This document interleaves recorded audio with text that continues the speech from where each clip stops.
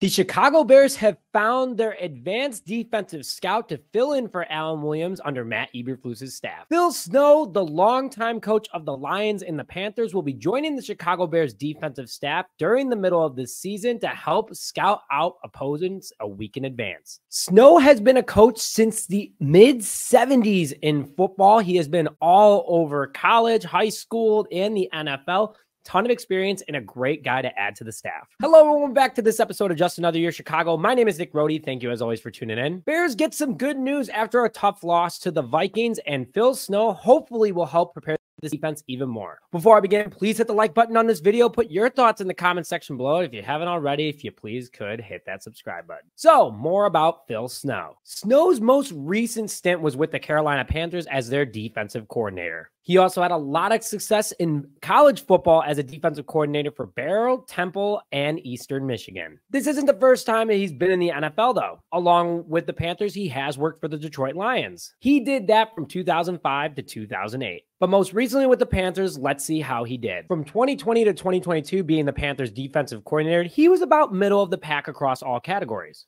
In 2021, though, his pass defense was ranked 4th in the NFL. Along with that, second fewest passing attempts against the Panthers, 6th in net yards gained, 13th in passing touchdowns against, and a pretty decent year for him overall. What Snow is going to do for the Chicago Bears is help prepare Matt Eberflus for upcoming opponents. So, for example, during the Minnesota Vikings game, he's already looking a little bit in advance of what the game plan should be for Eberflus in order to call plays. Also, different rotations, type of guys that can be in the offensive strengths that the Bears will be opposing. He has a ton of coaching experience, which is great in order to come in and work under Eberflus as kind of his right-hand man in order to better prepare the defense and also scout out offenses. I like this signing, a little bit under the radar. The Bears just seem to keep bringing in former Panthers. You know, DJ Moore is obviously here, a ton of guys they claimed off of waivers and free agency. And Phil Snow just keeps joining that squad. This will probably only be a slight stint with the Chicago Bears. He is getting older in age and is likely to retire. I mean, we didn't take Rod Marinelli because of his age,